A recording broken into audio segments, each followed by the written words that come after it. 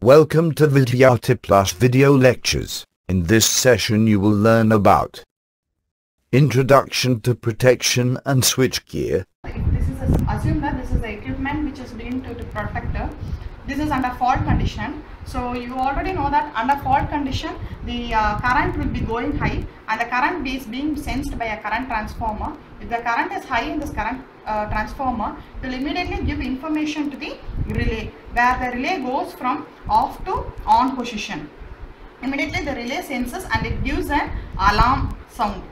So from there the information again goes to the circuit breaker, where the circuit breakers goes from off to on to off position. So immediately the circuit will be tripped off and this equipment will be connected from the main equipment will be connected from the rest of the equipment.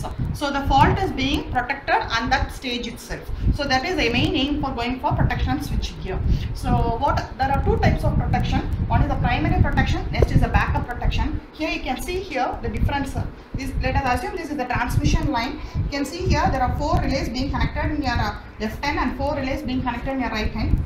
So A, C, B, D and G, I, H, J. So you can see here these 2 relays which are connected first to the transmission line. So C, D, G, H are called the primary protection relays, and here A, B, I, J are the secondary protection relays. The main aim for primary protection relays is if there is any fault in the transmission line, first these 4 relays will operate and it will protect the transmission line. That is, it will isolate the transmission line from the rest of the system. If suppose these relays goes wrong at any case, immediately the transmission line has to be protected at any case. So these relays A, B, I, J will act.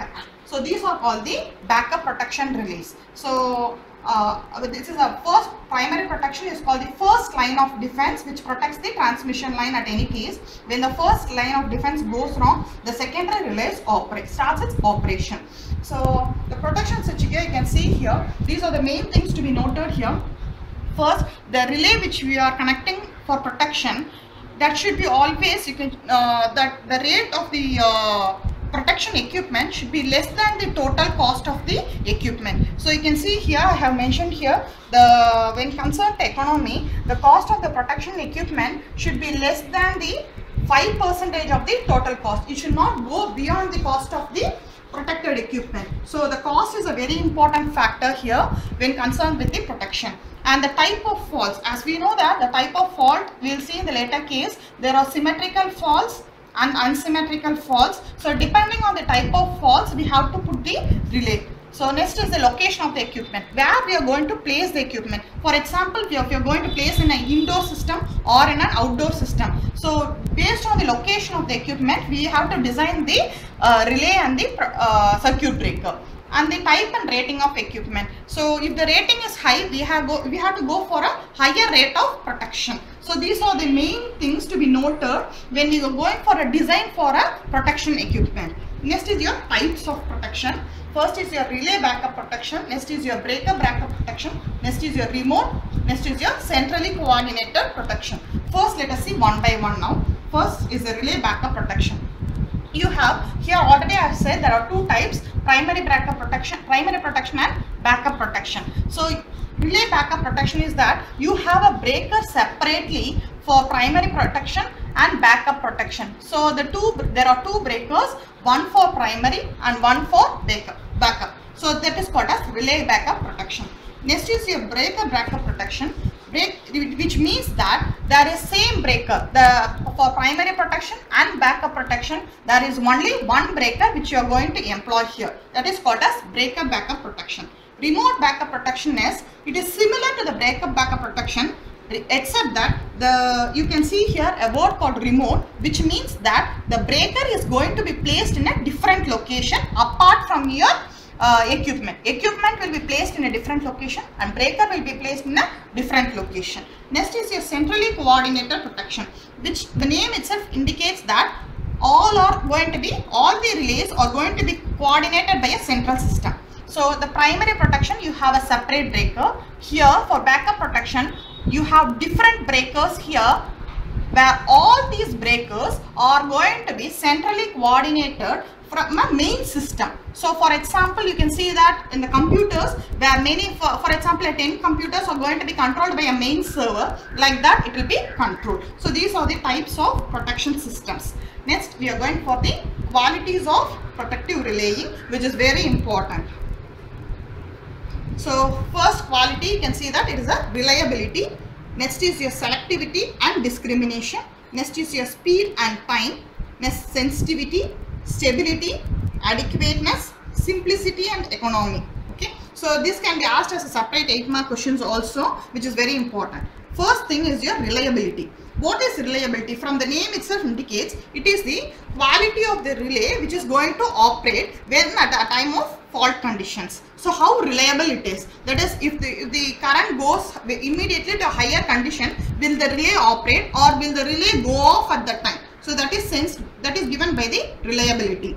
Next is your selectivity and discrimination. Selectivity, first it is going to select. For example, if we say that in a system, for example, the current which is to be given is 5 amperes. If the current goes beyond 5 amperes, that should be selected first. Then what it should be done? Discrimination, that is separation. So immediately if the current goes beyond 5 amperes, the relay goes from off to on position and the circuit breaker goes from on to off position, and it will be completely discriminated. Discrimination means separation. So the faulty part is separated from your healthy part. That is called as discrimination. The third thing is your speed and time. So immediately if the fault occurs, the speed of the relay that is operating should be very high.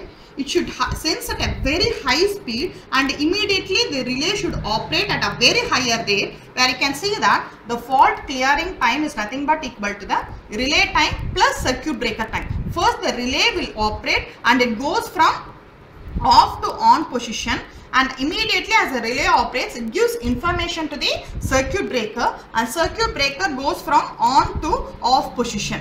And immediately the faulty part is isolated completely from the healthy part. So this is called the fault clearing time, which should be very much low. That is, it should be in very nanoseconds, so that the faulty part is isolated immediately and the system is being protected. Next is your sensitivity, where you have the sensitivity factor. The sensitivity factor is given by the ratio of short circuit current to the open circuit current. So the sensitivity factor should be very high. That is, immediately as the circuit senses a fault, the relay should immediately get operated. Next is your stability. Stability is depending upon the system. The system which we operate should be highly stable in nature. If suppose any fault occurs, the stability immediately goes down. So that should be maintained a system, which depends on, again, it depends upon the rating of the equipment, location of the equipment and the type of faults. So the stability of a system should be always maintained at a very high rate. Next is your adequateness. From the name itself, you can say that what is adequateness? Adequateness is how much time the fault occurs within a given amount of time. So for example, if we take for example 5 minutes time period, how much time the fault occurs in 5-minute time period? So if the fault occurs for the first time, immediately the relay will sense and circuit breaker will immediately go to off position, and the healthy part is the faulty part is isolated from the healthy part. Immediately after, suppose it takes 1 minute for that, and remaining 4, and I mean this second minute of time, immediately the second fault occurs. Will the relay, so actually the relay should operate at this time also and should clear the fault. If suppose the relay operates here and the relay doesn't operate here, again in the 3rd minute again a fault comes and the relay starts its operation, can you say that the relay is highly reliable? No. So at any point of time, if the fault occurs, immediately the relay should operate at any amount of time it occurs also. That is called as adequateness. How much ever time the fault comes, immediately the relay should operate and clear the fault condition. Next is your simplicity and economy. So the relay which we design for a fault, it should be economically it should be simple nature and is also economically possible. You can see here the cost of the protection equipment which we design should be less than the 5% of the total cost of the equipment. So that is how you can design an equipment. The relay which we design should be also simple, and it also should be cheap in cost.